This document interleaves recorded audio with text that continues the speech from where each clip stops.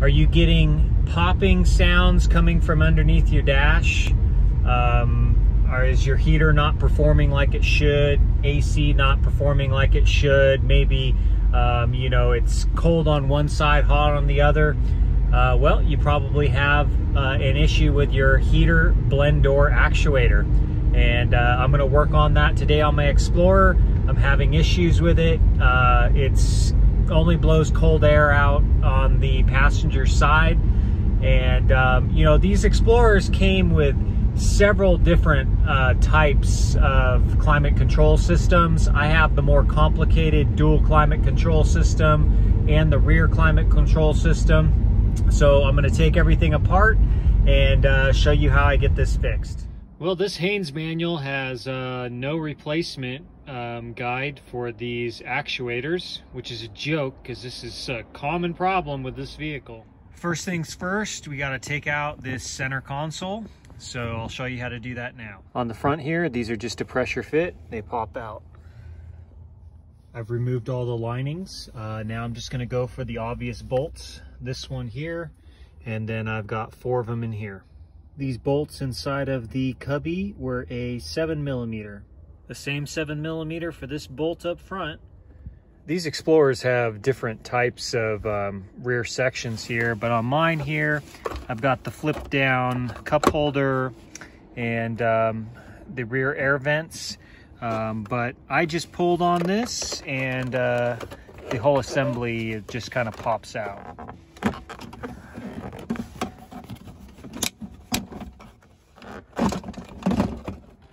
Just like that. All right, I'm gonna have to remove the electrical connector here for the cigarette lighter.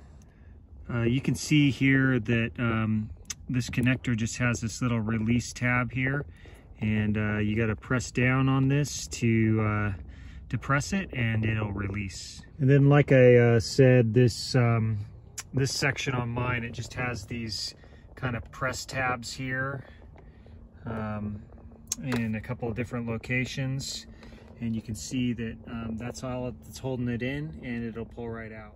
All right, with the seat moved all the way forward, you can see it reveals these bolts here, and you can see you got one on each side there, and remove those. All right, so I just wedged my screwdriver between this top section here and this, and I just kind of pulled up, and it popped out.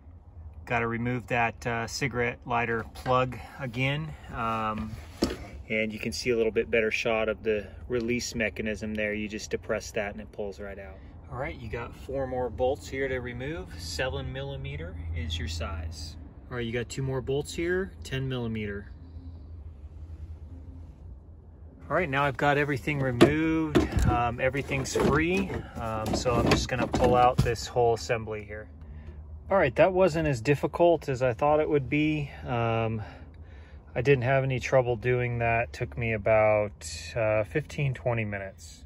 All right, now I pried off this front section here. It wasn't very difficult. You just got to apply pressure with like a screwdriver and pull out.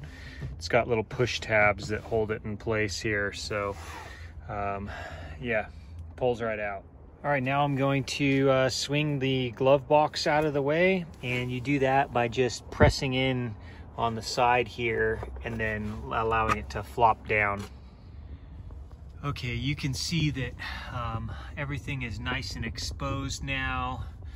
Probably gonna have to take off this piece here, but what I'm gonna do next is I'm gonna try turning on the heater control system and seeing if I can hear exactly where that's popping's coming from.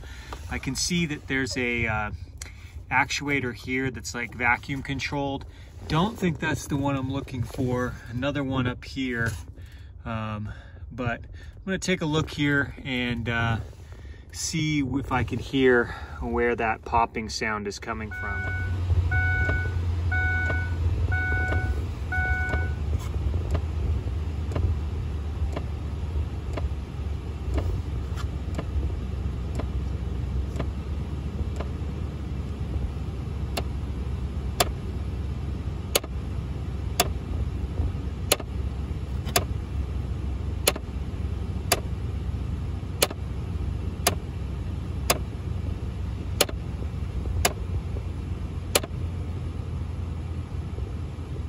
All right, well, you can definitely hear the popping sound. It sounds like it's coming from behind somewhere in here.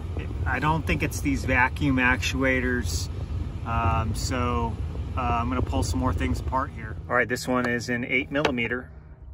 And then, yep, that one in the back right there too. All right, it looks, in order to get this piece out, you gotta take out these bolts. Looks like it's a 10mm there in order to pull this back and slip it out. All right, that wasn't super easy to get out. I had to kind of twist and pull, and you can see I bent back the panel there a little bit, but it did come out. Just the 2 screws right there, and then you had to unhook some different points on this wiring harness, and now this thing will pull free.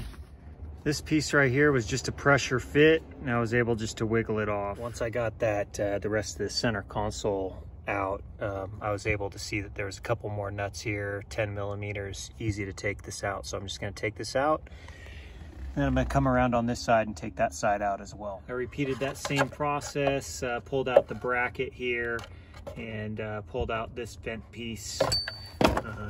Now I have full access to everything underneath there. We'll see what's next. All right, so this bolt right here, I'm just removing that using a 8mm wrench, and it's pretty easy to access from the bottom here. All right, right there, you can see this bolt right there. That's the one that gives you trouble. Yeah, so the service manual says that you're supposed to remove the dash to do this job, but no one wants to remove the dash. You saw how I removed the other 2 bolts, and the final bolt is right back here. You can barely see it. It's hard to focus on it, but you can see that I cut out this section right here. I drilled a hole, and then I used my hacksaw to finish off the cut. And that allows me access with this swivel socket to just sneak back in here and remove that bolt. Pretty inconsequential, because once you got this glove box up, you won't see it, and it makes this a lot more serviceable, as this is a common problem on these Explorers. Lesson learned. I took out this bolt. It's you know, the more brass color, not like the you know, silver color that came out back here, and it was the wrong one. So you definitely need the swivel to take out the bottom right and the top right bolts. All right, so I created another service hole here. You can see that this is like a structural bracket for the dash, and there was already a hole there. So I just drilled it out with a 1/2-inch drill bit, and now my socket fits right through there, and I'm able to access the bolt.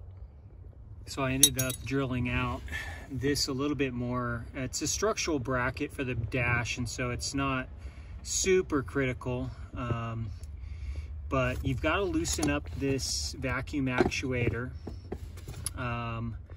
There is a total of 5 bolts you have to take off, 2 for this and 3 for the blend door actuator.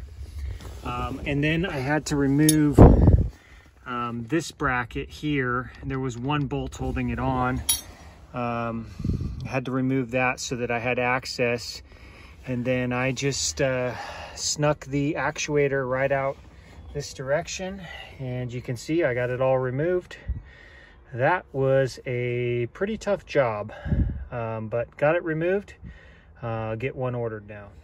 When I was looking at this part the other day, the tab was broken off on mine, so I'm here at the junkyard.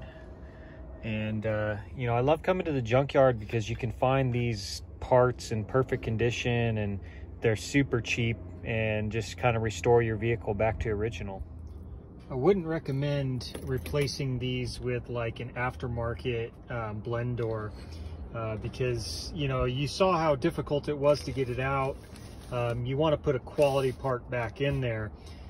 So I couldn't find this on Rock Auto. A lot of times Rock Auto will have Motorcraft parts, and you can get them for pretty cheap off of there.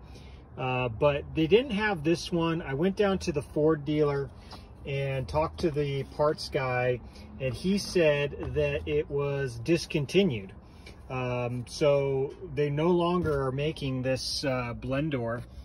But the good news is that they had it at another location, and I was able to get it within a day. So I'm going to replace this with a quality Motorcraft part. You can see the part number there. I can't tell if this one that came out of it was Motorcraft. They both say ATC and they have the same number on it, but I don't see like a Ford stamp anywhere, so it's hard to know. But you can definitely see this one, this isn't moving, it's rigid, and this one is just flopping around. I took this apart and the gears were stripped on the inside, so definitely my issue. All right, I got my new unit here. I'm just gonna drop it right down in this hole here and try to just work it around so that I can get this tooth to line up and then see if I can bolt it up. All right, so I was able to get this new unit in place here. You can see it back there. It's just kind of, I slipped it in. I've got the old unit here just so I can show you what I did. Now, this male piece, you've got to slip it in. It's pretty tough. You have to kind of move around this vacuum actuator rod and really just work around the unit to fit behind it before you can actually insert this into the female hole down there.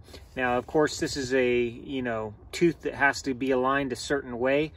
The female portion, it'll swivel because it's hooked up to like a blend door, and so it'll move down there. The new unit is, this piece is rigid. On this one, it's broken, so it moves easily. And so I wanted to leave that, you know, it came like this, straight up and down. So when I slipped it in, I had to go in like this, work it behind the rod, and then just kind of line it up and just kind of grab the corner of that female piece and then twist it around and shove it in. It was pretty tough to do, but I would say it took me about 10 minutes to figure that out. All right, you can see that I got the bolt on the upper right side of the unit installed. It's the one on the left-hand side, the silver one, not the brass. And, you know, because I drilled these holes in this little unit right here, it was pretty easy to install. I just used this 1/4-inch drive with the extension. Didn't even have to use a swivel, but I did shove a piece of paper between the socket and the nut just to hold it in place. You can also see that right back here, this nut right here, I was able to thread that in by hand, and then I just came in with my 8mm wrench here and just tightened it down. Now, I didn't tighten these completely because I want to make sure I have a little wiggle room to get everything started. Now I'm going to attempt to go down this hole right here. And I don't know if you can see back there, but you can kind of see it back there. I need to get a screw in that hole, and that's probably the toughest one. You can see that in order to hold this screw in place, I just shoved a piece of paper in there, and this is pretty solid now. It's not going anywhere. I'll try to reach it back in there and thread it into the hole. Well, you can barely see it down there. It wasn't too bad. I'd say it took me about 5 attempts, and I was able to get it started, and we're in business. All right, so I just installed this piece here. There's like a tooth right there. You got to slide it in and then over this rod, and then one bolt right back there. I just used this swivel setup again, shoved a piece of paper in on the bolt, and then slipped it back behind here, and went right in. All right, it's time to plug the unit in. You can see it sits back there kind of like this, and then you've got the plug right here. So I'm just gonna have to twist it around so that it goes in like that. Getting that plug in was actually pretty tough. Yeah, I think I spent about 10 minutes trying to get it in there. I just really had to do it by feel. But then, like, once I kind of figured out where things were at, it just popped right in. Got that bolt on the top left there installed for this vacuum actuator. And then up here as well. You know, I saw another video and they said you had to have like the integrated swivel socket with the 8mm. I didn't find that was the case. You know, of course, I made quite a few other relief holes in my unit to do it, but I had success with this snap-on swivel here and this snap-on wrench. I was able to get everything tightened down. All right, moment of truth here.